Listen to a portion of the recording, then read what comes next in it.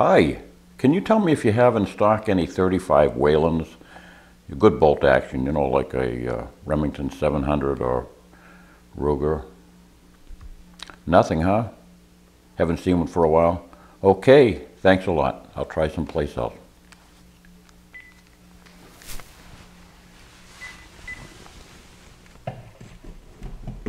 Yes.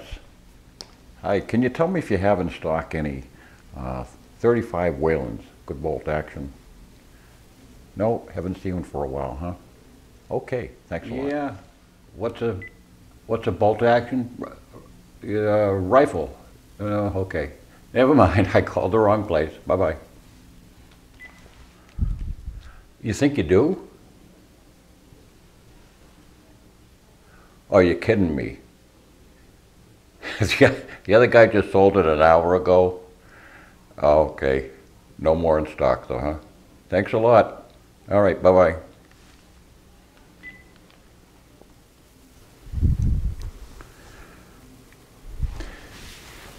Welcome back. I never did find one of those 35 Whelens in a bolt action. There are a few out there in the auction market, but I prefer to find a new one if I can. The 35 Whelen has a very interesting history. You know, around about the early 20s, Vice President Thomas Riley Marshall declared that what this country really needs is a good 5-cent cigar.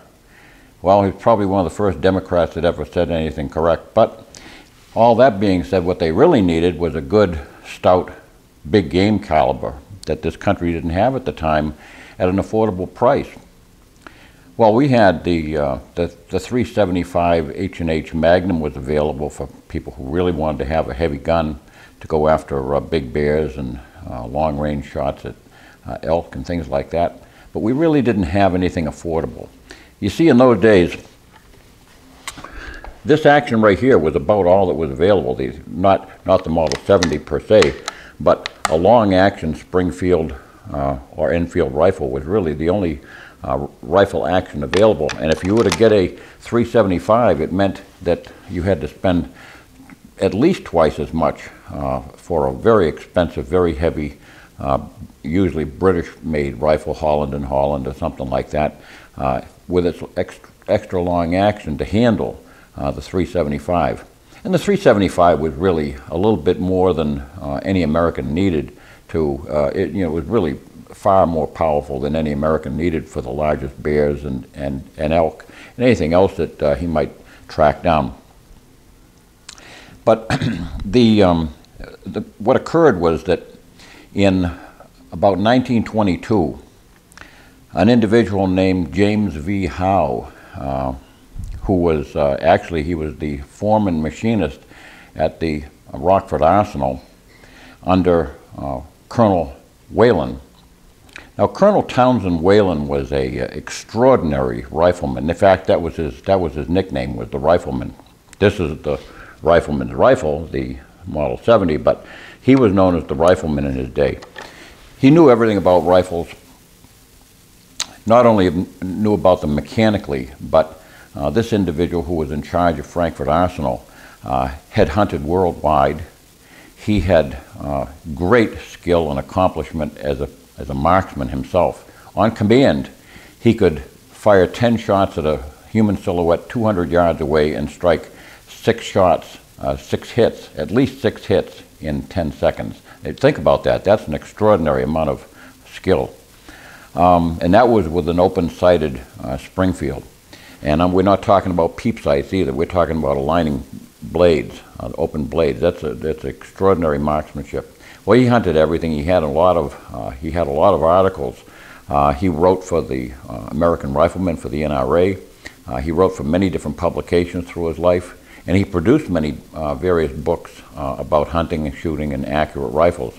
He was the one that declared that only an accurate rifle is interesting, and that's my motto too. I have adopted his personal motto that only an accurate rifle is interesting. I really don't have much use for a rifle that, aside from having a fun rifle to plink with, like a Model 94 or something like that, I still really like to have an extremely accurate rifle, and that's what that's what my zeal is. James V. Howe, under the while he was as the foreman machinist at Rockford Arsenal under Townsend Whelen, Colonel Whelen, he developed a cartridge which was essentially a blown out, necked out version of the 30-06 to 35 caliber. Now, it was about as simple as that. The 35 Whelen is exactly in all of the dimensions except its bore diameter. It's exactly the same shoulder dimension, same shoulder angle, same case wall slope, same head diameter. Everything was identical. It's simply a very simple opening of the mouth to 35 caliber. What occurred with that simple little development was probably one of the most efficient examples of the 30-06 case that there is, even to this day. The 35 Whelen has a remarkable ability to maintain the same velocities throughout its bullet weights that heavier 30-06 bullets will maintain. I'll give you an example. 200 grain, just think about this for a second. A 200 grain 35 Whelen bullet, a Spitzer pointed bullet, travels out at over 2,900 feet per second with safe pressures. A 225 grain 35 Whelen will travel out at the same trajectory as a 180 grain 30-06, and with virtually the same trajectory throughout its flight out to 400 yards. We're talking a difference that it lags under it by only about less than 1.5 inches at 400 yards when sighted in at 200 yards. Now, the 35 Whelen is not a long-range cartridge. It was developed to fill a very sorely needed gap in the American market, rifle market.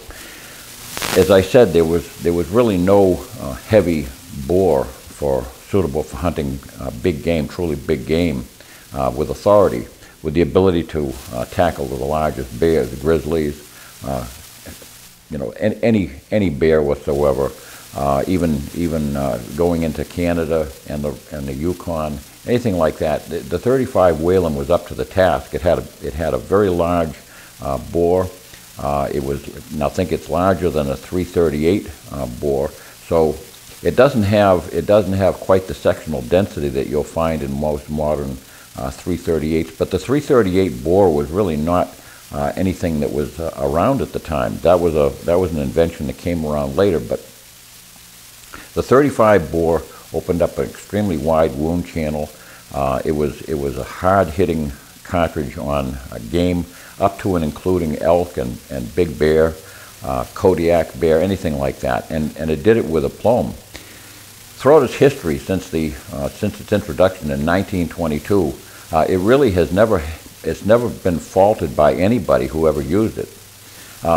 One of its remarkable characteristics is that it's because it has an ideal velocity range of between 2,600 feet per second for the 250 grain bullet. 2,600 feet per second for a 250 grain bullet. That's an astonishing amount of power. And it has everything that it needs to really crush bones and on really truly big game. So it had a very, very good following among wildcat-minded shooters, people who were not afraid to go out and buy a wildcat rifle that was not being commercially produced and a chambering that was not generally widely available.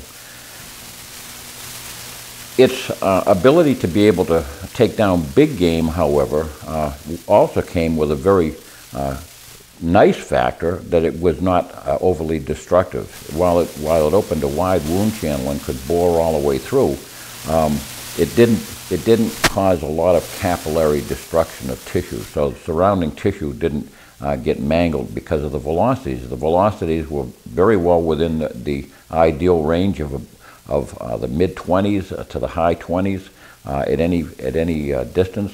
which is perfect for any kind of game rifle. It was widely sought by individuals who knew what its capabilities were. Well, it really was supplanted. It was really supplanted later on when in the later 50s and in the 60s as they came along, and commercial cartridges were introduced, which offered similar ballistics in a commercial form. For instance, the .350 Remington Magnum was offered in kind of a silly, absolutely ridiculous version of a gun. It was a very short Model 600 Remington, and then later in the 660 Remington, which increased its length from 18 to 20 inches. But it was a ridiculously short, light, pulverizing gun, which really hurt when you shoot it. But the .35 Whelen does all this with the same powder charge that a .30-06 performs with. So with around about 56 to 58 grains of powder or so, it's able to achieve full velocity. That's a very, very important factor in terms of recoil. One of the most difficult situations for most hunters who go afield is the ability to develop good marksmanship with a rifle. That's a great. That's the most important thing of all, to develop great marksmanship with the rifle that you're going to hunt with. And the limiting factor with a .338 Winchester Magnum, extraordinarily good as it is for hunting big game, is its recoil. Its recoil is well over 30 pounds of free recoil. And a lot of shooters simply don't like over 30 pounds of free recoil. Most shooters really can't stand much over 23, 24 pounds of free recoil. That's about where the 7mm Remington Magnum is, and that's why the 7mm Remington Magnum is a very popular rifle with a padded, stocked rifle of standard weight, is because it develops around 23, 24 foot-pounds of recoil. Well, that's exactly where the .35 Whelen is. The .35 Whelen develops around 23 or 24 foot-pounds of recoil, and it does it with only 58 grains of powder, and not the 68 or so grains of powder, 71 grains of powder that a .338 Winchester Magnum is pushing out and causing a substantial amount of recoil. So these are its great attributes. Good long-range capability out to at least 300 yards on large game with very good trajectory. I'm talking about point-blank trajectory now, without having to hold over anything. And it has extraordinarily good wound channel, acceptable energy for any big game.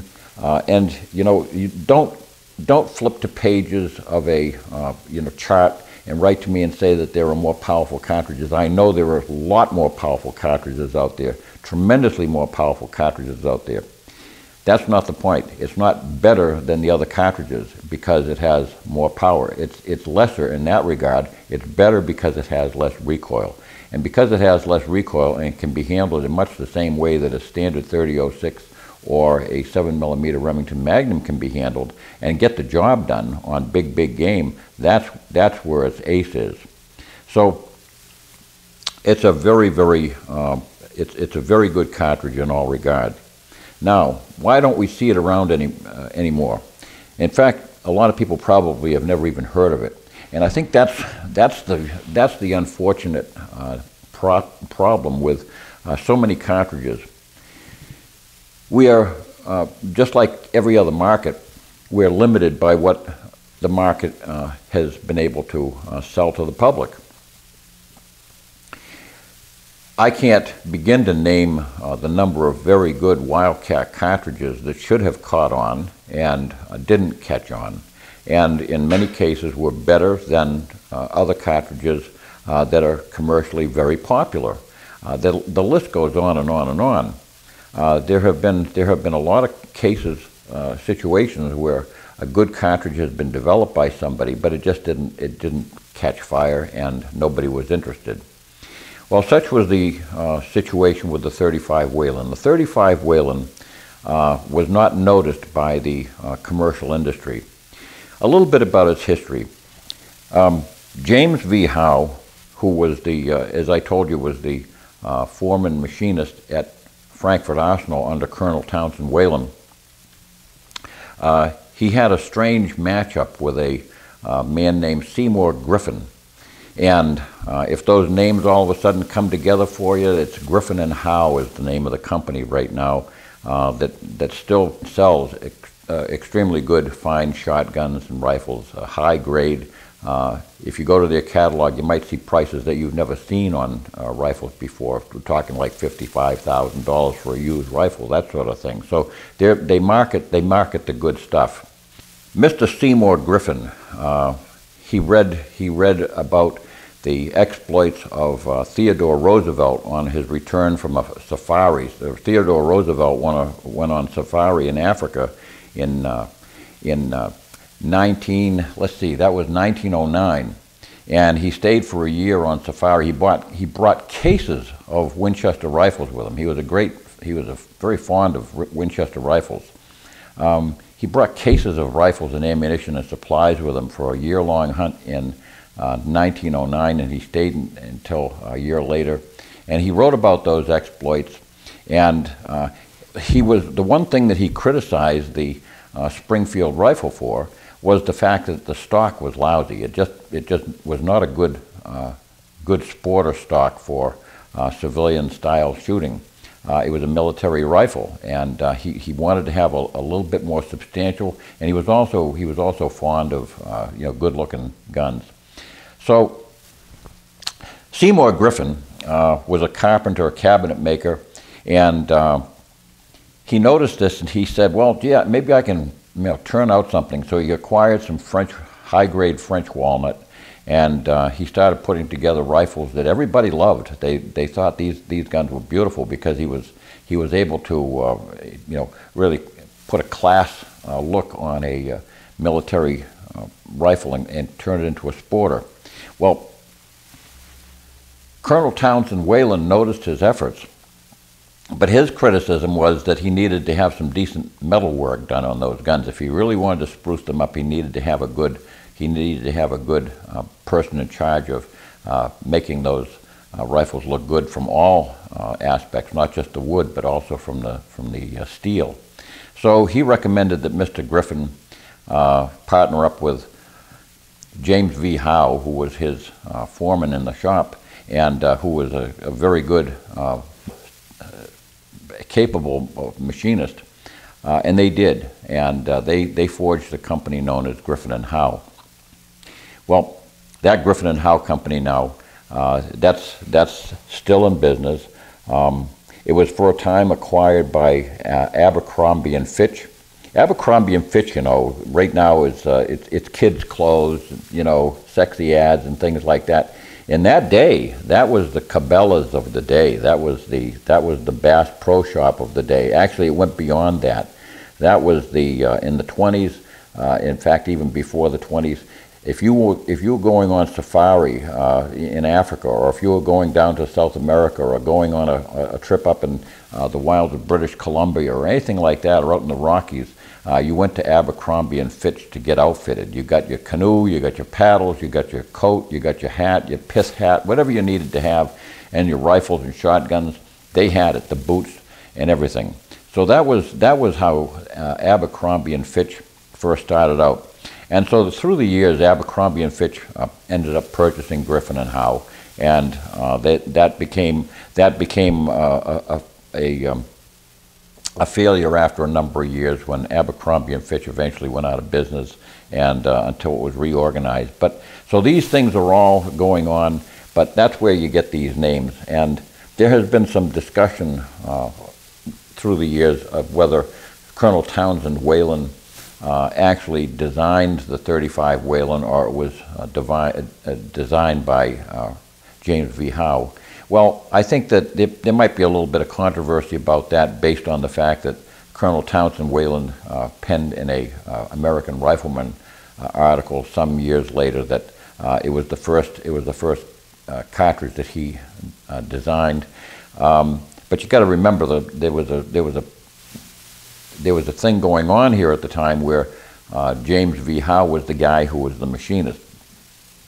Colonel Townsend Whelen was not a machinist. Colonel Townsend Whelen was a rifle shooter, and he was a hunter and a writer, but he was not a machinist. So you know, the logic would point to the fact that James V. Howe was the actual machinist who put together the reamer and bored that rifle out in order to make it into the .35 Whelen. So it had to be at least a cooperative effort, and I don't think that Colonel Townsend Whelen would be in the least bit insulted to announce that it was James V. Howe that helped him out greatly in coming up with a caliber that was very, very formidable.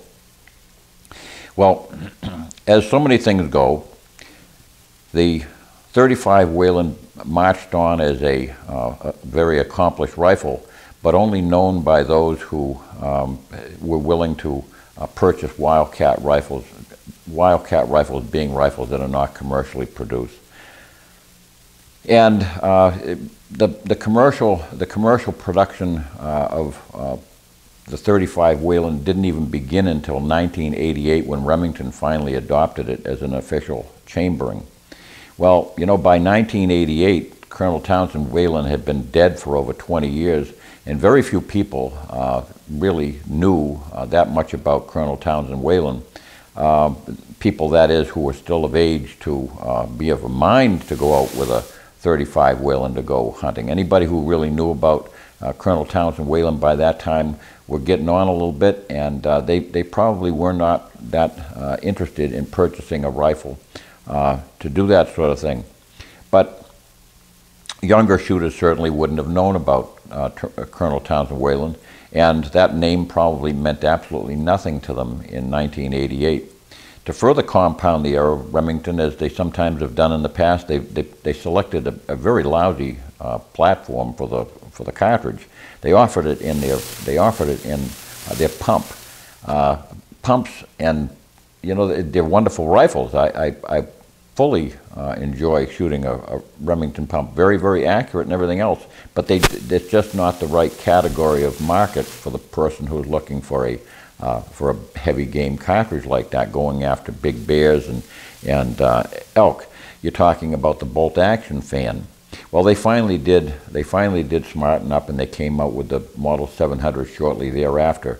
But you know, see, this is where sometimes marketing just fails, and they brought it out the wrong time, probably 20 or 30 years way too late. If it had come out commercially back when Griffin and Howe first started producing them and selling them as high grade. Remember, we're talking high grade guns in a time when in the late 20s, 1929, the stock market crashed, and America was in serious trouble, and nobody was buying much of anything except a loaf of bread when they could find it. So the timing was totally wrong, and it upset the apple cart, and the .35 Whelen just didn't catch on. And then, of course, by the time the 50s and 60s came on, then the Winchester and Remington cartridge wars came on, and each one was coming out. It seemed like they were coming out with a new cartridge every 6 months. And and the big thing at the time were the belted magnums. So a .35 Whelen just didn't look very impressive against a belted magnum. It had that, see, it doesn't look any different than my .30-06. Well, nobody really understood the effectiveness of the .35 Whelen and how good it really was. It wasn't glamorous. It didn't shoot at over 3,000 feet per second, and it didn't come with 26-inch barrels because it didn't need it. With standard 22 and 24-inch barrels, it got the job done because it had a very, very efficient bore. As a matter of fact, its powders generally tend to be the slightly quicker burning powders, medium burning powders like Reloader 15 and Varget and things like that, as opposed to the slower burning powders that a heavy bullet in a .30-06 will require, such as 4350 and 4831 and Reloader, the higher series Reloader 17 and things. So in all regards, it's extremely efficient cartridge. And people who have discovered the .35 Whelen have discovered certain very, very accommodating traits. It's also not too big for deer. You can shoot a small doe with a 35 Whelen and drop her without massacring the meat, without putting a stovepipe hole through her. People have discovered they can actually shoot a rabbit with it without blowing the rabbit up. So it has that ideal combination of big bullet diameter without explosive expansion and explosive destruction because of high velocity. High velocity, and I've said this before, when you get up beyond 2,900 feet per second into that realm, when impact velocity, capillary damage starts spreading out very, very broadly beyond just the vital lung area, and then you start affecting the nearest tissue. Well, what's the nearest tissue? It's the best meat on that critter. It's up, right behind the shoulders, up above the saddle of an animal. That is really classic eating up there, and that's the first thing that goes. So your tenderloins go, your back straps go, all that stuff is just destroyed because the lung tissue destruction goes way beyond itself, and it ends up into the back strap and the tenderloins and your nice chops and all that stuff. And so the 35 Whelen had that nice combination of effectiveness. Well, here we are. We're now into the next millennium, and the 35 Whelen, it seems like it's breathing its last gap. I'm seeing a little bit of interest in it in some writings. I'm seeing some interest in terms of people who are looking for a low recoiling, heavy caliber, something that they can actually handle, that won't pulverize them, and also something that you can shoot. Not just, it's one thing to be able to say, well, you can shoot a 338, Winchester Magnum or a 338 Lapua. Well, you might not necessarily want to do that with a 8-pound rifle that's scoped from the prone position, looking over some, prickly pear cactus. That's not necessarily the best thing to discover. Is blood running down the side of your face because of a deep scope cut. That's the reality when you have an extremely heavy recoiling rifle. The 35 Whelen can be fired from all positions. It can be fired comfortably sitting, standing, kneeling, prone, whatever you would shoot a 30-06 with as a military rifle, with a nicely stocked rifle, just like this one here. This is a standard model 70 featherweight. I wouldn't be in the least bit afraid to get even a featherweight in a 35 Whelen. Although it would be a little bit nicer to nicer to shoot with a heavier barrel. And it wouldn't be overly, it actually, with a 24-inch barrel, this has got a 22-inch barrel. With a 24-inch barrel, a 35 Whelen would actually weigh no more than this, because remember, it has the same diameter outside, but it has a larger diameter bore, which reduces the thickness of the steel. So you can get away with having a longer barrel, 24 inches, even 26 inches on a 35 Whelen, and you're still not going to have an overly heavy rifle, because with a slender tube, you're still going to have a thin barrel wall, so it's still relatively light. So I can't really say that I can effectively beat the drum for the 35 Whelen, but I will say that if you're looking for a very, very effective big game cartridge, and really it could be considered truly an all-purpose cartridge for practically anything, for deer hunting, for moose, for caribou, for whatever, and you can feel very confident out to ranges of 250 to 300 yards with it with no difficulty whatsoever. And on the biggest game, most dangerous bears, and because it's got a big bullet, it can blast through thick alder thickets and things like that. So it's a very, very effective cartridge. It has had nothing but good reviews through its history since almost 100 years ago, we're getting to. So look for the 35 Whelen if you can find one, and if you do find one, I hope you enjoy it. Thanks for watching. Don't forget to subscribe, and God bless.